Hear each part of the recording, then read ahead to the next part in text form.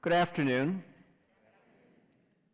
So, 1994, the first administration of Clinton and Hillary Clinton, who's the First Lady, organizes a conference at the White House on early childhood education and neuroscience. It turns out that way back then, we didn't know very much about the effects of experience on the human brain.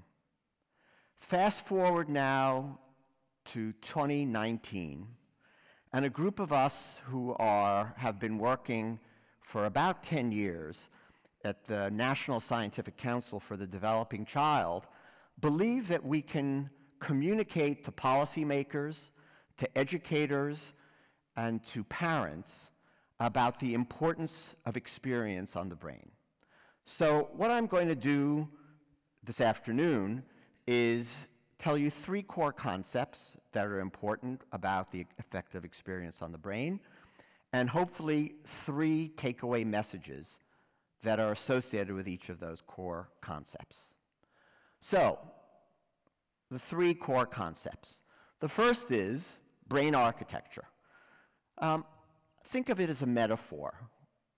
How do you build a house? Well, you start with a strong foundation.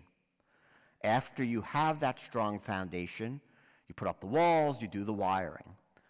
But without a strong foundation, the house is not going to be properly situated and may in fact fall down.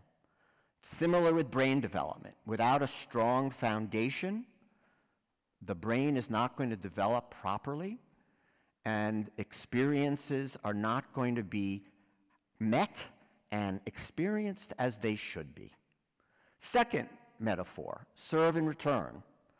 So this is, some of you may play tennis or may have played tennis. It's all about hitting the ball back and forth. But the metaphor here is about what babies and young children need and want in the world. They want to be able to interact with people. They want to interact with their caregivers. They want a back and forth, a dialogue. And they want that dialogue starting very early in life and throughout early childhood. It's important. It supports healthy brain development. The third metaphor is a little bit tricky because when we put it together, we were wondering how could we talk about the issue of stress and its effect on the brain. So the problem here is that everybody experiences stress, right? If you say to somebody, well, you know, are you stressed? Are you stressed out? Yeah, everybody is stressed out.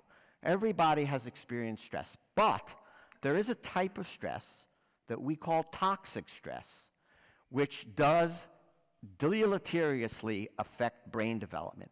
And that's stress where the child, the infant or the child, does not have the buffering of a caregiver or a community. Okay, let's go to the 3 takeaways from these 3 core concepts.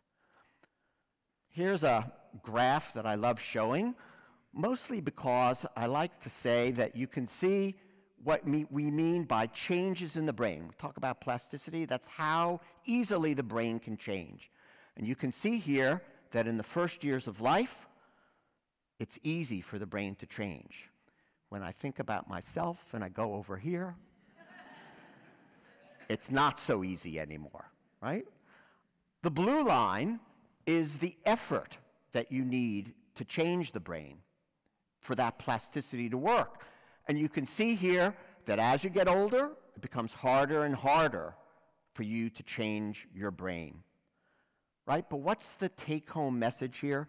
The take-home message here is that early is important. Brains change rapidly early in life, and plasticity is greatest early in life, and the effort that a child needs to learn is least early in life. They can learn languages, they can learn motor skills, they can learn sports, and all sorts of things that are difficult once you get older. So early is the most important thing here in terms of brain development. Second take-home message, serve and return.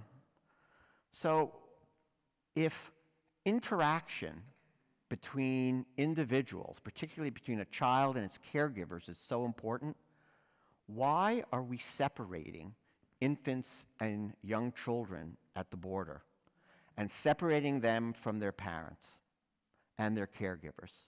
Why are we leaving them caged up in horrible places?